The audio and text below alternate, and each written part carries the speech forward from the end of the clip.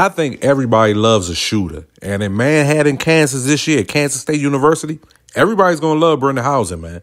He's a transfer from Villanova. He originated from Amarillo, Texas.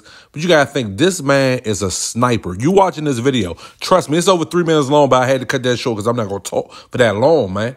This man went perfect 70 for 70 in this video. Like, he was not missing. Then you got to look at his stats like, all right, was he just hot and he was having to be recorded? Or can he really shoot like that?